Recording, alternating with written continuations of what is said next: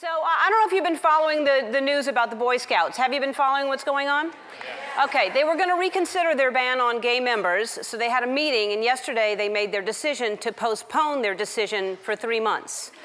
Now, I realize this is a big decision for the Boy Scouts because if the Boy Scouts start treating gays equally, they're going to become the first group to do it after the Army, the Navy, the Air Force, the Marines, the Coast Guard, all of the United Kingdom, and share. Obviously, I think that the Boy Scouts should allow gay members. I mean, the fact that they don't is insane. I mean, they won't let their members be gay, or openly gay anyway, but they're letting them wear neckerchiefs and green short shorts. I mean, this is something that a lot of people have been fighting for a long time. In October, I introduced you to a guy named Ryan Anderson, and he spent 12 years in the Boy Scouts and then wasn't allowed to become an Eagle Scout because he was gay. He devoted so much of his life to the Scouts, and to deny him something that he loves is heartbreaking to me. It really is. It makes me sad that the Boy Scouts would do this. My brother was a Boy Scout.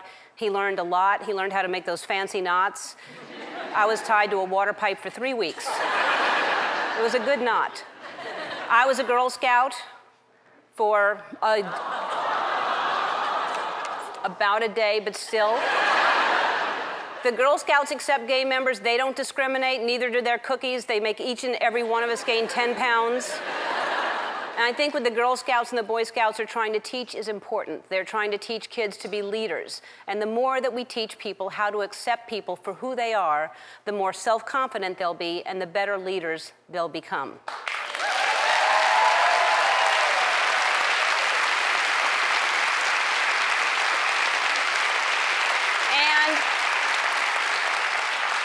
When you really think about it, when you're camping in the woods, do you really need to be worried about someone's sexual orientation? You should be worried about bears and poison ivy and poison oak and black widows and ticks and Lyme disease. You know what? Gay or straight, that sounds miserable to me. I don't know.